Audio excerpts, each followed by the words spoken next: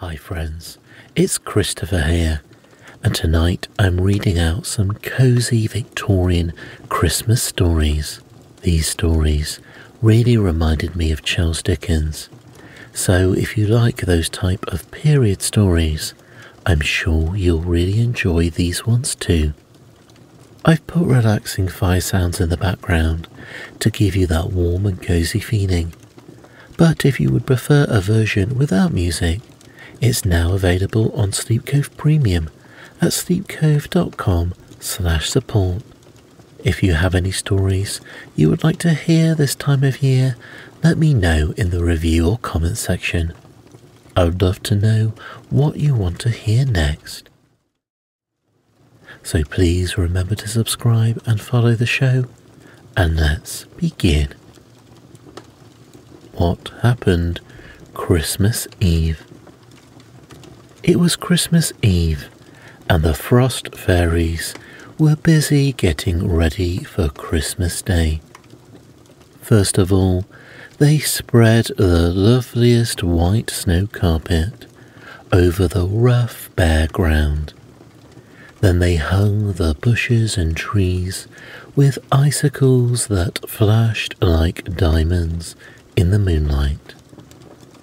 Later on, they planned to draw beautiful frost pictures on the window panes to surprise the little children in the morning.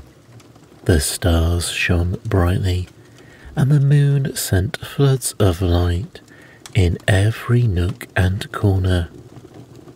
How could anyone think of sleeping when there was such a glory outside? Jessica and Fred had gone to bed very early, so they might be the first to shout Merry Christmas. But their eyes would not stay shut. "Oh dear, it must be most morning," said Fred.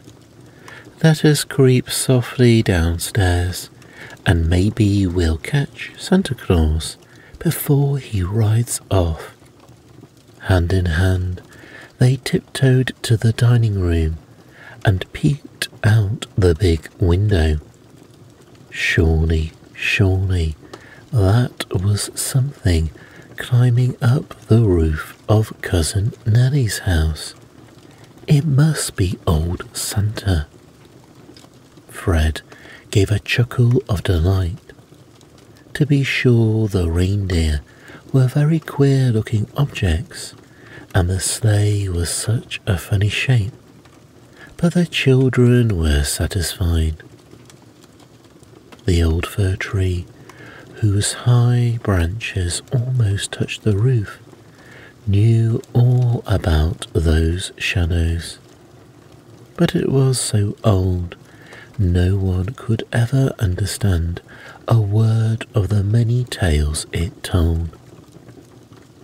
"There's something scratching on the door," whispered Jessie.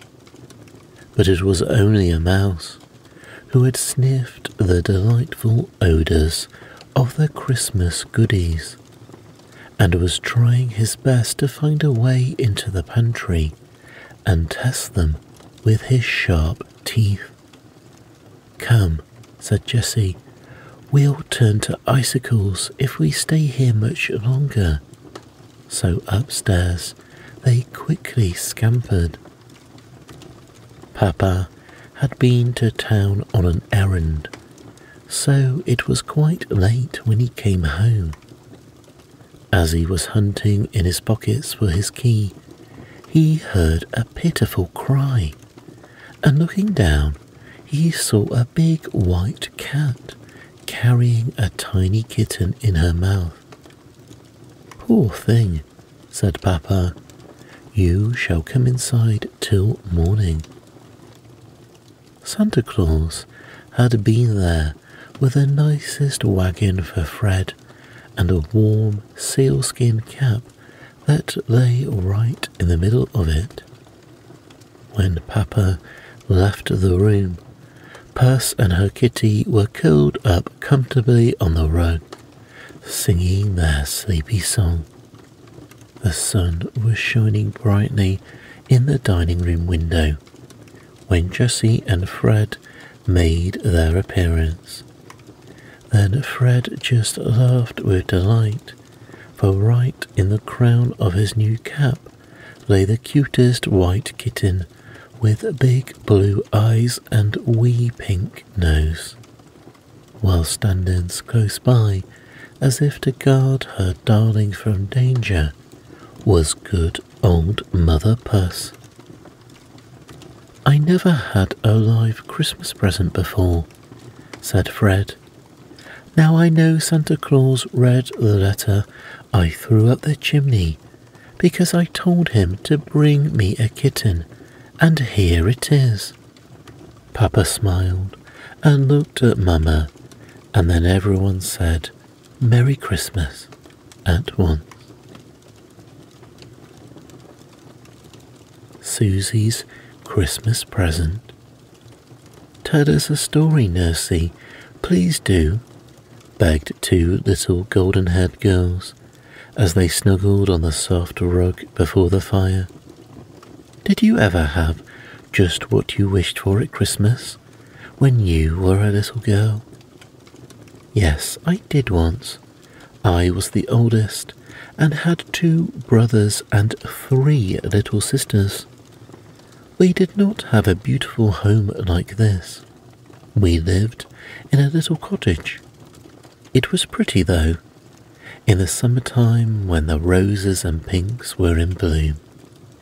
My father had passed away and Mother worked for rich people around the village. There was plenty to do about holiday times. It was the day before Christmas. Mother was at the house of a very rich and kind lady. She was going to have a grand party in the evening. Mother told me when she went away to mind the children, and perhaps I might have a nice Christmas present. I knew we should have plenty of candy and cake, and other nice things from Mrs. Reed's. We often had pretty clothes too, that Mammy and Robbie Reed had outgrown. I'd been wishing for a muff, but I knew Mother could not afford to buy me one. It was hard enough even to get shoes for us all. I thought I should be satisfied with mittens. It was quite dark, and we all sat around the fire. I had rocked Tiddy to sleep and put her to bed. Willie and Joe were playing cat's cradle. The rest of us were making believe we were rich and could have all we wanted for Christmas. All at once, there was a heavy step on the porch and a knock at the door. I opened it with Margie and Amy clinging to my dress. A boy shoved a big box into the room and shouted, "A Merry Christmas to you." He then ran out of the gate. The box had all our names on the cover, and the children were wild to see what was inside. "Wait till Mother comes," I said, and pretty soon we heard her at the gate. She seemed surprised and said Santa had remembered us early. Mother advised us to go to bed and wait until morning to see our presents. It was pretty hard, but we had some oranges and candy, and I put the boys to bed. Margie and I wondered and guessed what was in the box, but at last we fell asleep. You may be sure we were up early in the morning. There were dolls and toys for the little ones, with hoods and mittens, and for me a lovely squirrel muff lined with blue with a soft little boa for my neck. I was a happy girl that Christmas, I can tell you. And now, my dears, you must go to bed or Santa Claus will not be able to find your stockings. "Oh, I hope I shall have what I want tomorrow," said Gracie. "And I too," echoed Helen. and your story was very nice, Nursey. Good night, and call us early in the morning. Santa Claus's letter. Christmas was coming. Jamie and Ted had already begun to write long letters to Santa Claus. But one thing was rather odd. Both boys asked for the same things. Each little letter ended with, "Just like brothers." They agreed to only ask for one sled. They would rather ride together. Now was not this very sweet and loving? One night, after they had gone to bed, Jamie said, "Ted, if Santa Claus brings us skates, Jim can teach us how to use them." "Oh yes, and if we get fur mittens, it will be such fun to make a fort." "And a snowman," Jamie answered. Ted went, "Oh, I'll always ride the sled down a hill, and you can ride it up." "I guess you won't," Jamie said, speaking loudly. "Why not?" Ted asked. "Because it will be as much as my sled as yours." "Yes, of course," Ted replied, "but I chose it first." "You're a selfish boy," said Jamie. "Well then, so are you," replied Ted. "I don't care. I won't sleep with you. I'll ask Mama if I can't have the first pick." "I'm the biggest," roared Jamie, bounding out of his bed. "You're a big, cross cry-baby," Ted shouted, jumping out after his brother. Away ran Jamie to Mama, with Ted at his heels. Both were angry. Both talked at once. Mama was grieved. Her dear little boys had never been so unkind to each other before. She kissed their hot faces and stroked their pretty hair. She told them how their naughty words hurt her. She showed them how displeased God was to see two little brothers quarrel. That night they went to sleep in each other's arms, full of love and forgiveness. Christmas morning came at last. Very early the boys crept out of bed, just to feel their stockings. Papa heard them, and remembering that he was once a boy, lighted the gas. Each little red stocking was full from toe to top. Boxes and paper parcels were piled around them. Such shouting, such a good time. It seemed as if all their letters had been answered. Suddenly, Jamie cried, "Oh, Ted, here's a letter." They put their little heads together and with Papa's help spelled this out. "My dear little boys, no sled this year. It quarrelled so I was afraid to bring it. I dropped it off the load about a week ago. Get ready for it next year. Merry Christmas, Santa Claus."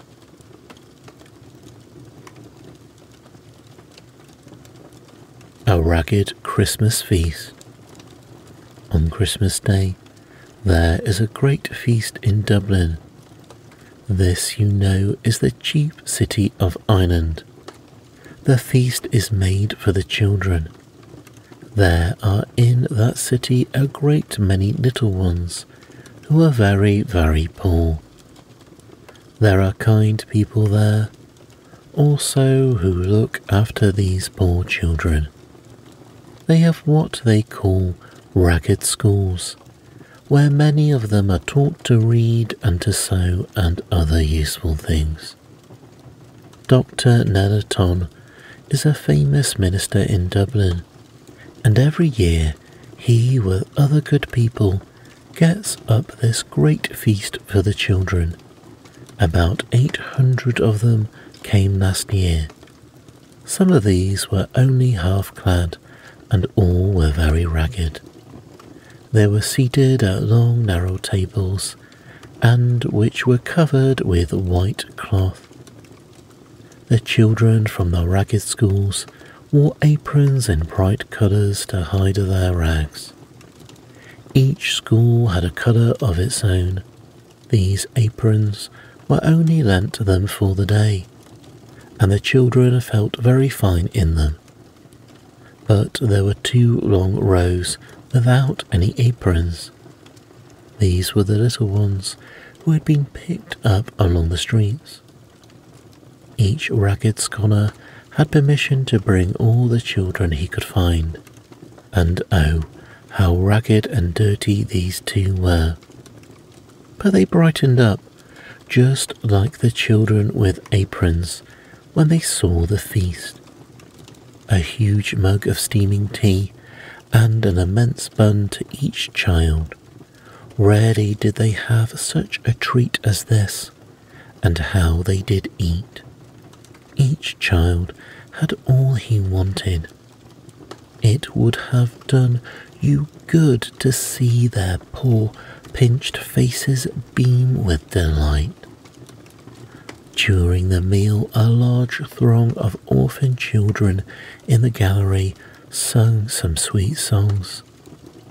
Then after the feast, there were small gifts and little speeches and prayers and more songs. The little ragged ones seemed like new beings in this atmosphere of love. Such a glad day as that Christmas was a rare event in their sad lives. Children who live in happy homes know little about the suffering of the poor. Perhaps if they knew more, such little ones would try harder by gifts and kind acts to carry sunshine to sorrowful hearts.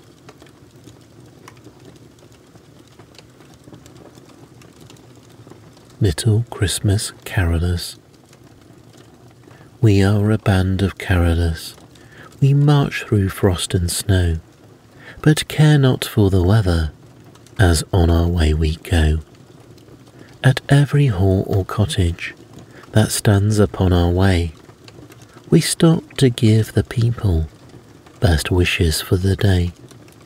We pray a Merry Christmas, made bright by Christmas cheer, with peace and hope and gladness, and all they may hold dear.